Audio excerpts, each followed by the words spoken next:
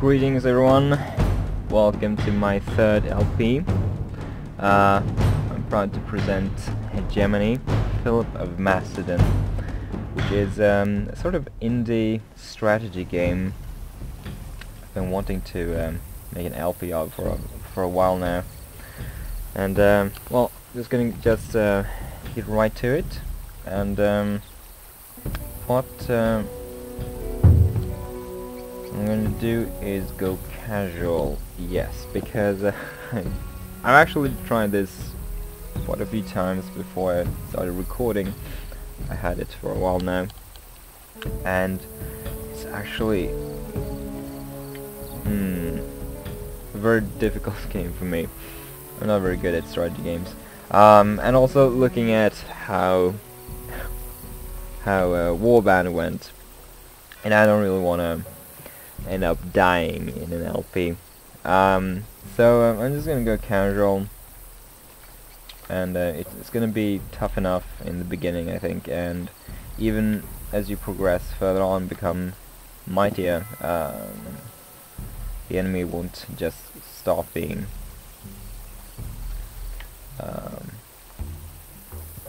I completely lost my word there. They will still be difficult.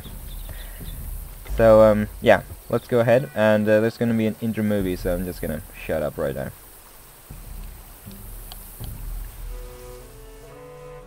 Oh, and this is since it's Philip of Macedon, I'm guessing that you know that this is about Greece. Yes.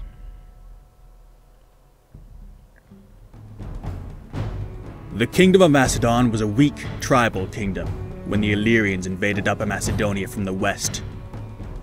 King Perdiccas III mobilized the entire Macedonian army and marched forth to stop them. The army fought bravely, but were no match for the battle-hardened hoplites of the Illyrian king, Bardalus. In the thick of battle, Perdiccas fell to an enemy's spear, and his army was slaughtered around him. With news of the defeat, the king's younger brother Philip returned from fighting in the east. The heir to the throne was Amyntas IV, an infant. The Macedons gathered to elect another king in his stead. Philip's half-brother Archelaus made a claim to the throne, but Philip proposed an alternative to supplanting the heir. After a fierce debate, Philip compelled the assembly to elect him as regent to act on behalf of the infant king. Archelaus was put to death as a traitor. The kingdom of Macedon had leadership once again. Hope had been renewed. But Philip would have to regain control of the Macedonian cities and drive the invading armies out of Macedonia if the kingdom was to survive.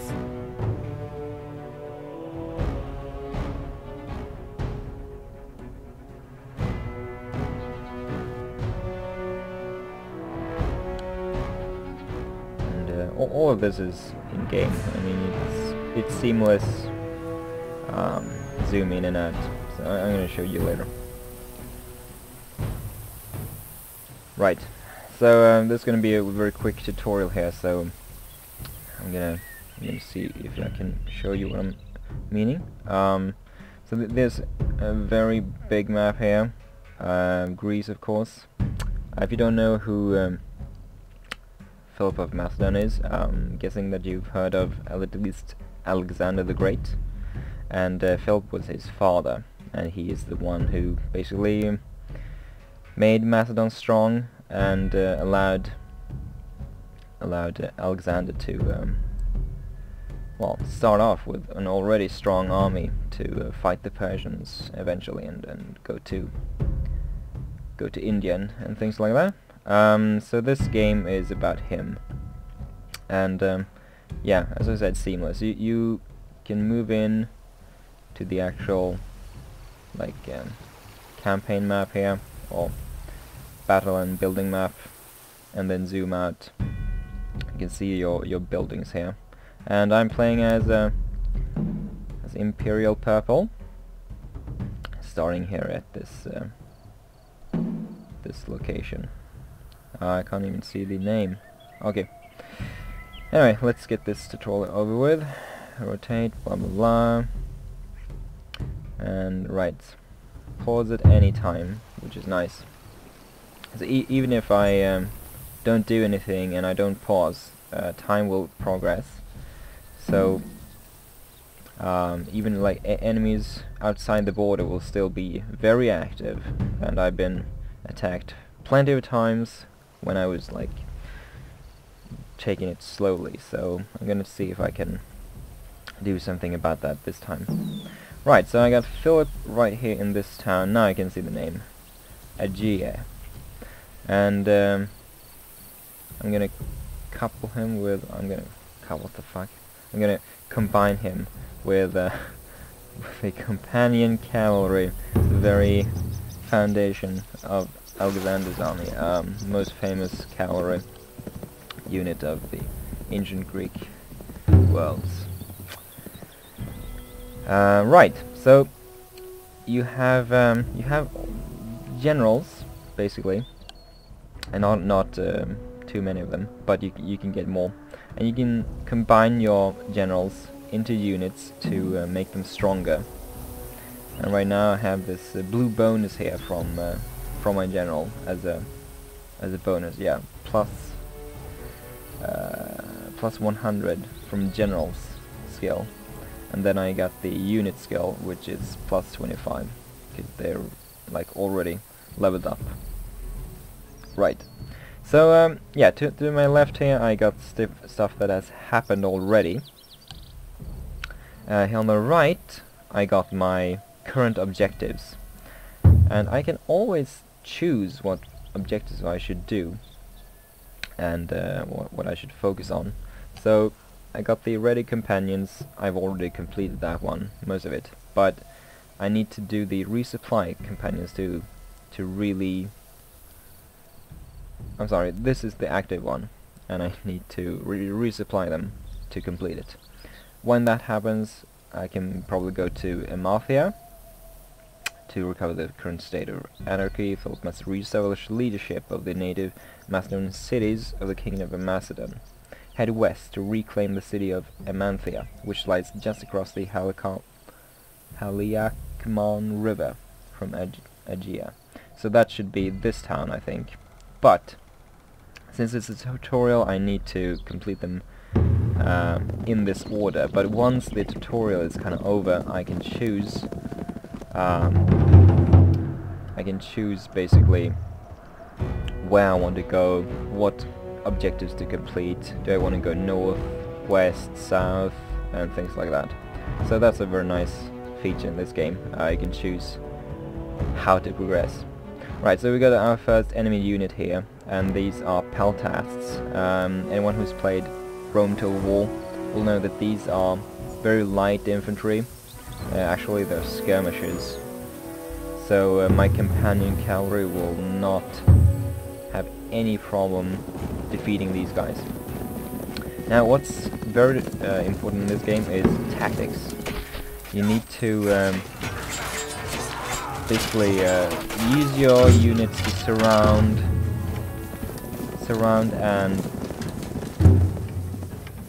basically, yeah, just like in Total War, you need to remove the morale rather than the soldiers themselves, making them rout. And because sometimes, let's see. Right, I just captured this unit to create slaves. Yeah, morale is much more important to destroy rather than the actual unit itself. Unless you want, well, it would be nice to have like a combined arms focus of infantry, archers or ranged, and cavalry, so you can flank with the cavalry and do just like I did here, capture the unit and make them slaves, because with the slaves you can put that unit in either cities to build walls, put them in farms to create more food, and in mines to create more gold. Right now I don't have a lot of gold. I probably get this one only from my city, but if I can get a mine, I can increase that gold by a lot. Right, so objective completed, rid the companions, and I met that Pelta's unit. So now I can move on to my second objective here, capture Amanthea. So I can click this button and I can always zoom in to where this objective is supposed to be. So now you just need to right click here and capture this one. You see the meter, and depending on the city and the defenses in the city, this will take either a short time or a long time. Right, so another objective completed. Very nice. Income increased by 25 gold. So now I got 73 gold. And my companion cavalry is already taking up 10 gold here. And the more units I recruit, the more gold, the more expenses that will be. And I can never recruit more units than I have gold for. So it's very important to capture these mines. And basically there are also buildings called villas, like this one, Villa Ruins at Kuras. These will generate not only gold, but also allow you to recruit one more general. But you have a general list, and if the general list is empty, you still can't recruit any new generals. But as soon as you complete some sort of objective, you might get available generals available for recruitment. And you can then, in that case, if you capture the villa, click on that villa and recruit him through that one. So I'm gonna put my slaves in town here, and we got two new objectives here. Connect the farm to Amanthea, and they want me to connect probably this farm, and they want me to connect Amanthea to Aegea. So you can create the roads to basically ferry food between different places, and this is an extremely important aspect of the game. You need staging grounds where you basically pile up immense amounts of food so that your armies can go there and just wait to strike. So basically if I wanted to invade the north, I might build 5 units of spearmen and have them travel to that city, but if they run out of food, the morale will be low, so you won't even be able to attack them, because if you run out of food, the unit will either retreat almost automatically, or they will... Actually, I don't know what they will do, because I've always tried to keep enough food for them. Right, so that's why you need farms and roads to transport that food. So it's very important. Right, so milk creeper season has begun. What's cool about this this game is that it's, even though it's an indie game, it's very detailed, I think. And the graphics is, I mean, it's an indie game. It's you get what you would normally get for an indie game. So I think it's very nice. But I'm not playing this game for the graphics. I mean, it's for the strategic and tactical value, and I find it's very, very nice. It's very cheap too on Steam. Right, let's move on. We're taking the farm. Liberate the city of Edessa. I think this is Edessa, yes? From the Illyrians. The Illyrians are basically a people living around this area. Another fact that if you played